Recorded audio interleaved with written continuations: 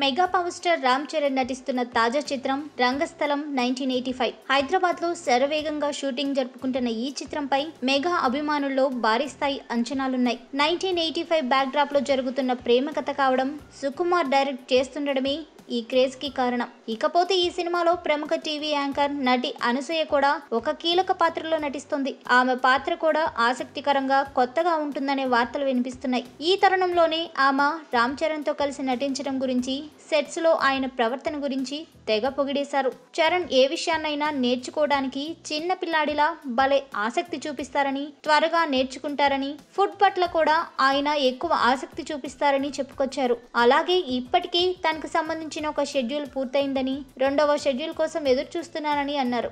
ఇకపోతే Dmitri movie makers నిర్మిస్తున్న ఈ చిత్రాన్ని వచ్చే ఏడాది రిలీజ్ చేయనున్నారు. ఇలాంటి మరిన్ని తెలుగు టాపిక్స్ గురించి తెలుసుకోవాలంటే మా తెలుగు ట్రెండ్స్ ఛానల్ కి సబ్స్క్రైబ్ చేయండి.